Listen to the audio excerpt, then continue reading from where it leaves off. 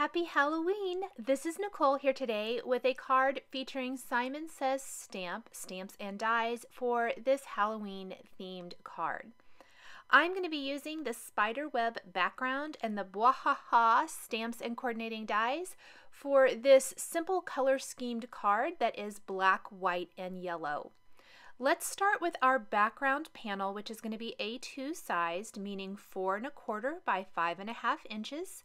We're going to take the foam insert out of a standard size MISTI, and we're going to stamp the spider web onto our background paper with clear embossing ink and emboss this really awesome spider web background with some black Sparkle Hero Arts embossing powder.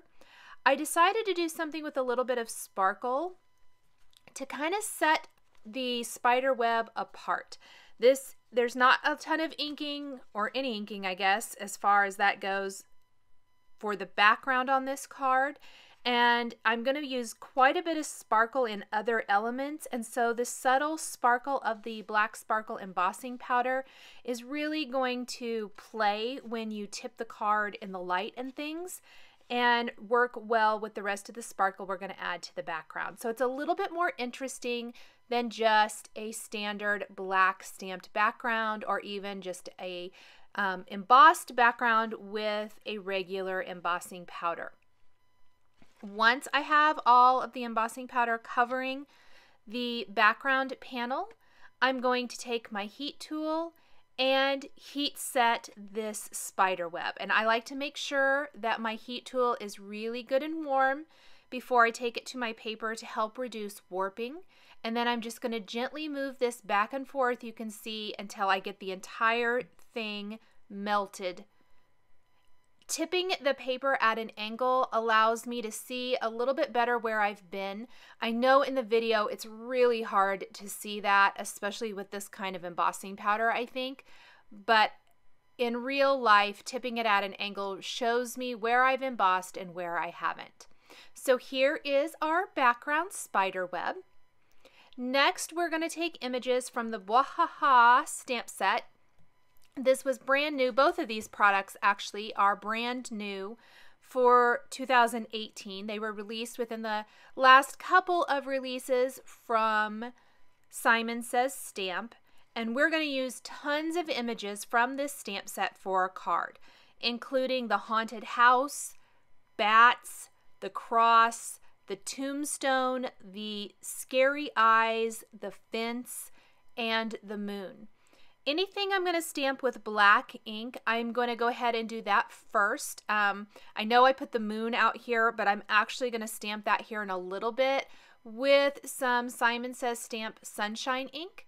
So we're going to just start with anything in black embossing first. I am using an ink for Copic coloring, and that is very much on purpose because I know I want to add some color to the windows of my haunted house. Instead of leaving this plain, I thought it would be great to add a little bit of color. This is going to be one of those areas where we can pull in some yellow. And I'm going to use some yellow Copic markers here in Y19, 8, and 11. We're going to use those for the outline letters as well. And that's really about it as far as coloring goes. There is not a ton of coloring here. This is just adding some depth and dimension to this adorable haunted house. Once I have my images stamped and colored and my shading all done, I am going to die cut these for the front of my card. You could even add some color to the eyes. I think it would be really cute and fun, even some yellow, since that's kind of the color scheme we're going for. I left mine white, but I think it would be really fun to add some color to these depending on the kind of card you're creating. I'm using some snips scissors to cut apart my dies. One of the fantastic things about this stamp set is that I think there is a die for every image in this set, if I'm not mistaken. Everything from the large greetings, the Happy Halloween and the Boo, to the stars, the bats, the gate, the fence, the tombstones in the house, and moon, everything has got dies. So this is a fantastic die set. And then we're going to kind of center everything just below the center of the card, I guess I want to say.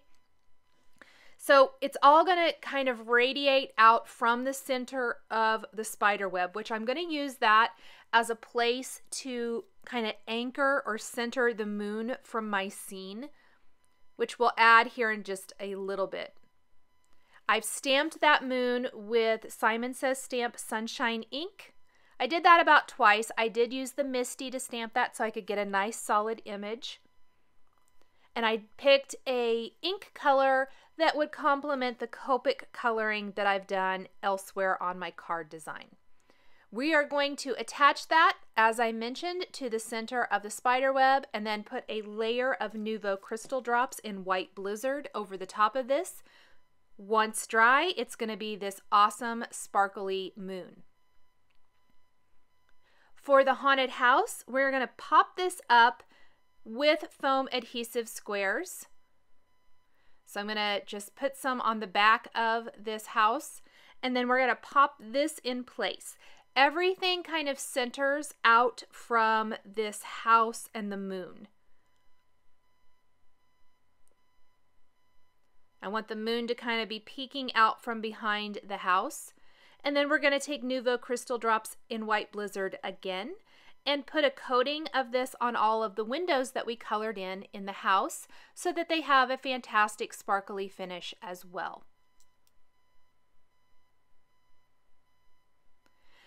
Next, we're going to take some bats from this Bwahaha stamp set, and I am only putting a foam, or not a foam adhesive, a glue dot in the center of each and popping those in place on my card.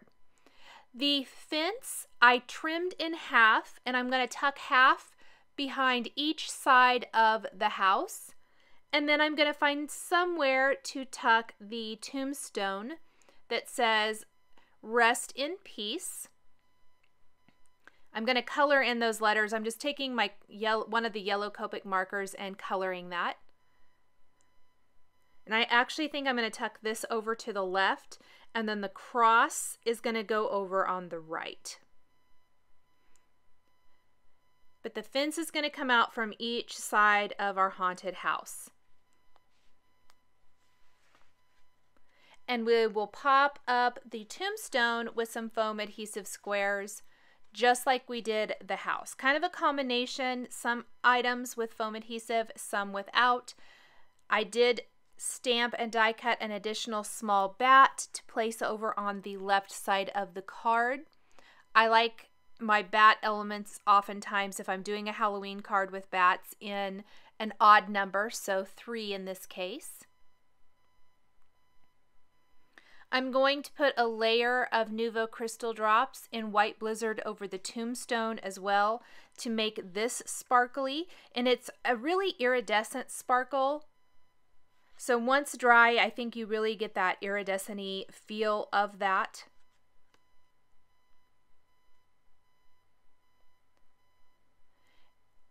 And then we need to figure out some places to put the little eyes. Just like the bats, I'm going to have a trio of spooky eyes throughout the card. We're going to tuck the first pair of eyes on the haunted house, and then we will finish with the next 2 here in a little bit. I did take a black glaze pen and add that to the pupils of the eyes to really make them pop. Now, to complement and coordinate with the rest of the card, we're going to color in the Happy Halloween outline letters with our same colors of Copic markers we used for the coloring of the windows in the house. That's Y19, 8, and 11. And it's going to go from dark at the bottom to lighter and then almost white at the top.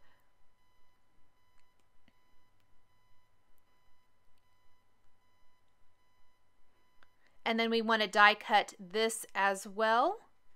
And the great thing about the Happy Halloween and then the haunted house and fence, when you pop the Happy Halloween underneath this, it's about the same width. So it really just kind of all works together really nicely.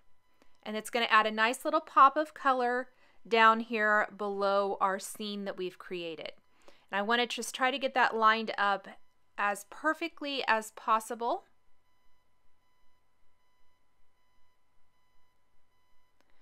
And just like the other yellow elements on the card, we're going to do a layer of Nuvo crystal drops in White Blizzard over all of the letters, and when they dry, they're going to be nice and sparkly. Spooky fun here was the theme of this card.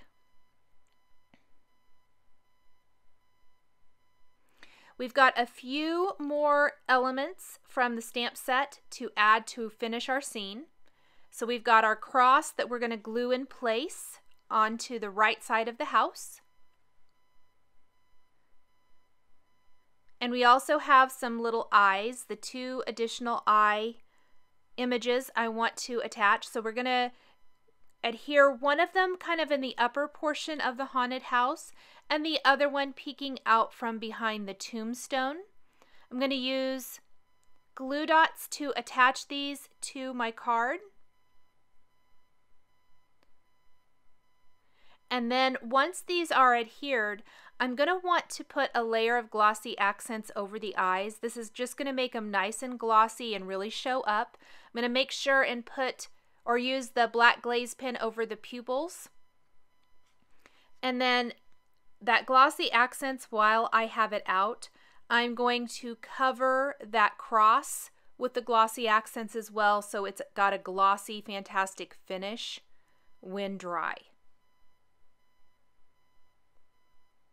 I have a fine tip applicator on my glossy accents, which makes it easy to draw over these smaller images.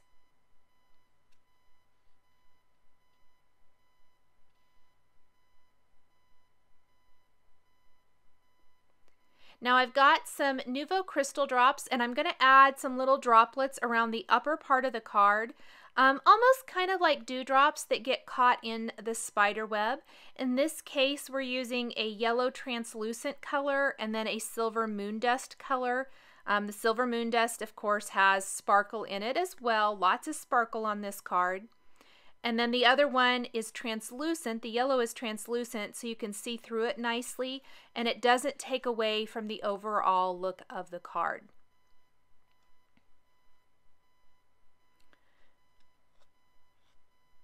The final thing we're going to do for our card panel today is finish with another stamped sentiment from the Bwahaha stamp set.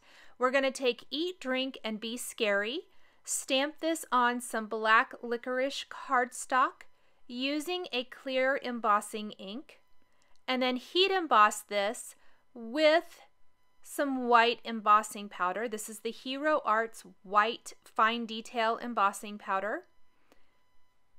And then we're going to pop our sentiment up with some foam adhesive so it stands out just a little bit. I'm just using my heat tool to melt that. We're going to trim this with the Tonic guillotine trimmer into a thin strip. Trim this down. I love these foam adhesive strips. I'm going to pop those on the back and then adhere this right underneath Happy Halloween. We'll glue this whole panel to the front of a white top fold card base.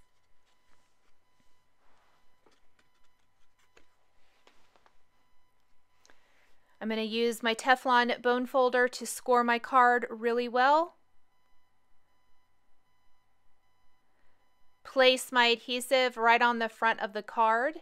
Take my panel to that, adhere that, and the final thing we're going to do today is I thought it would be fun to have an envelope that coordinates a little bit.